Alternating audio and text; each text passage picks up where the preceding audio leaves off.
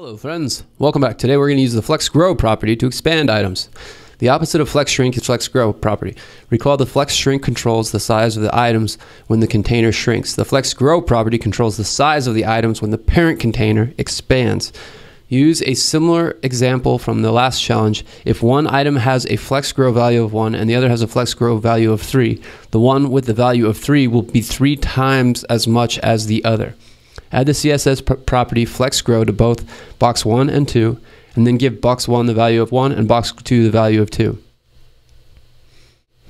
Interesting. It seems like there's a bit of a glitch here because I'm not seeing the boxes.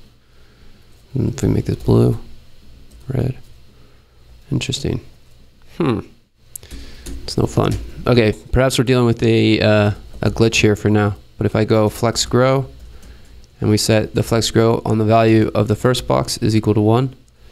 Nice. Okay, so it's just a matter of the difference between flex grow and flex shrink maybe depends upon whether or not it shows up when it's set to 0. Set the value of flex grow to 2. Interesting. So yeah, the height is 500, the height is 200 and 200. What's going on here? If it's 2 and 2, it should be even. If it's 3 and 2, this will start growing correspondingly.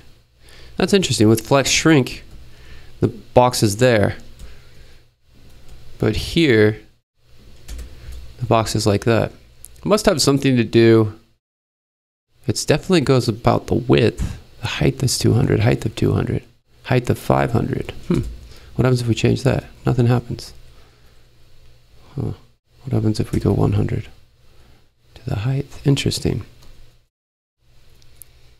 So the height of the container is that large, but the flex and grow turn that.